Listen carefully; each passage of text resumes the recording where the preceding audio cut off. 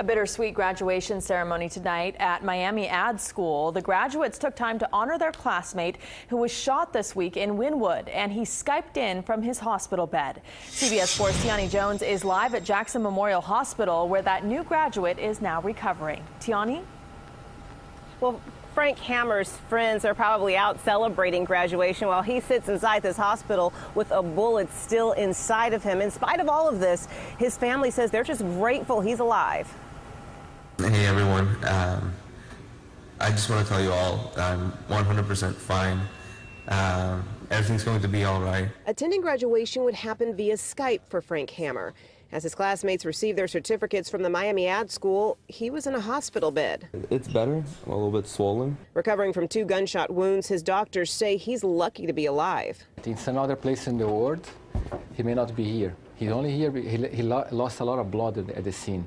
Friday evening, his parents visiting from Sweden accepted his diploma on his behalf. In spite of all they've gone through, they expressed gratitude to the Miami Ad School and their son's classmates. Hammer was walking back to school Tuesday night after finishing dinner with his parents in Wynwood. He says he immediately knew he was in trouble when 2 men approached him near Northwest 2nd Avenue and 26th Street. This one guy comes up to me with a gun drawn next to me, and he's telling me to take out my stuff, put everything on the floor. When he refused to give up his wallet, And the other guy says something like, blast him or pop him.